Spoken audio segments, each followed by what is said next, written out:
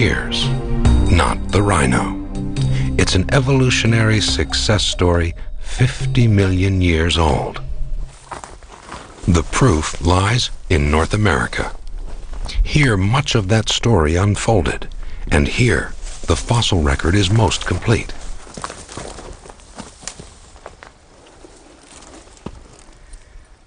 I think we have to respect the rhinos. These animals have been with us on the earth for millions and millions of years. They've come in a huge variety of shapes and sizes. They've managed to live in environments from tropical jungles to the Arctic tundra. I think they're an evolutionary masterpiece. If the modern rhino is a masterpiece of evolution, where is the original design? The answer lies buried in the distant past, far back in the age of the dinosaurs.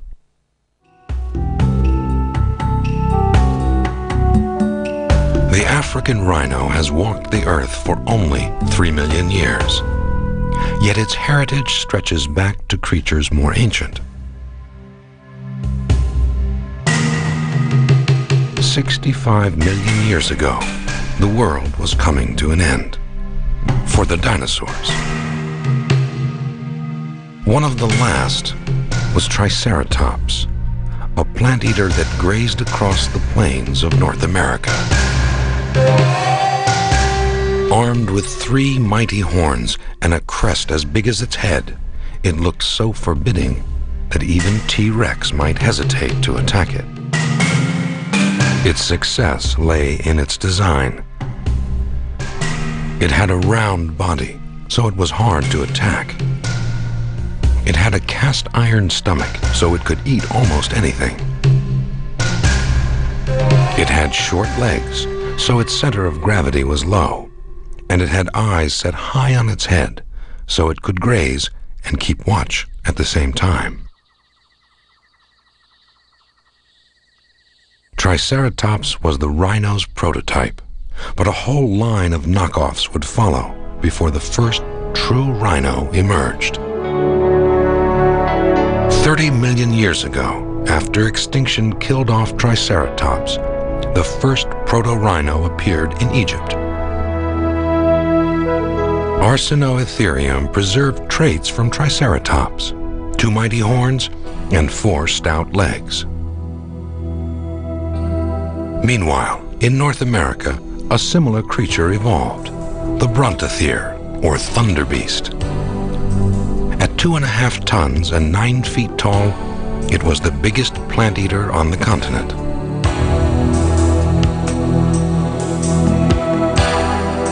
But nature's attempt to build a rhino now suffered a setback.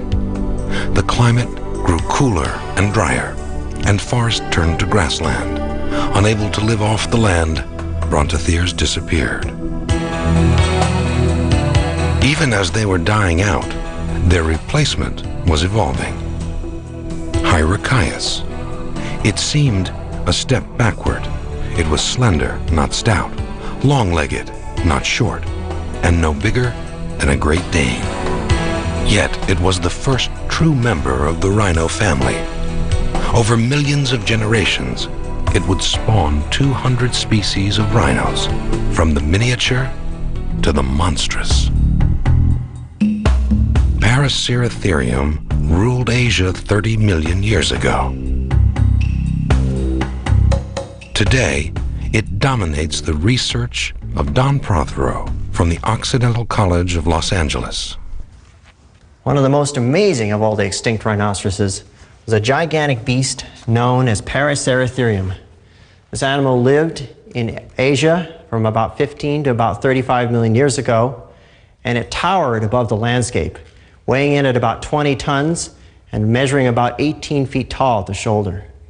It was so huge it was about the size of many of the dinosaurs, and it had a lifestyle probably much like the giraffe, if you can think of our rhinoceros equivalent of a giraffe, living off the leaves of the tops of trees.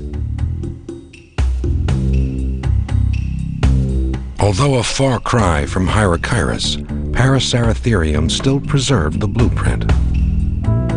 Within its huge legs, it retained the long limbs and slender toes of its little ancestor. Paraceratherium was the largest mammal ever to walk the earth.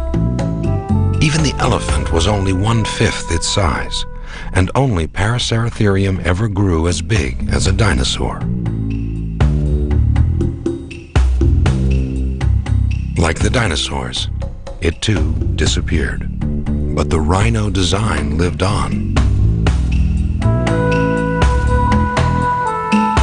22 million years ago, the world went through another change in climate.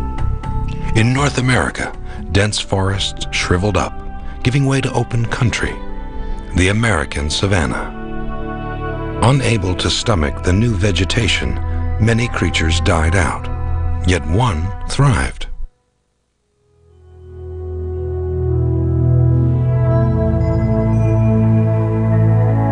Rhinoceros had teeth like grindstones and a cast iron stomach. It also sported a pair of horns, just like Brontotherium. Like its predecessor, Rhinoceros was eventually tested by nature. Around 19 million years ago, North America's warming trend heated up. The land was parched by an endless summer.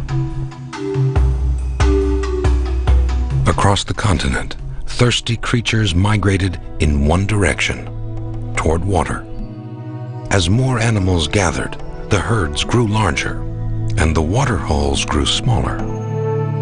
When the last drops dried up, the forebears of the rhino fell dead, alongside primitive relatives of the horse and the pig. In 1904, one such graveyard was discovered in western Nebraska. Agate Springs is the largest find of rhinoceros bones in the world.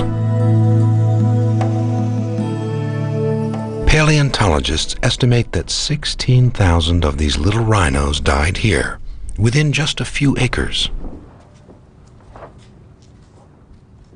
How so many bones came to lie in one place was once a mystery, until it was solved by a paleontologist from Nebraska University's museum, Bob Hunt.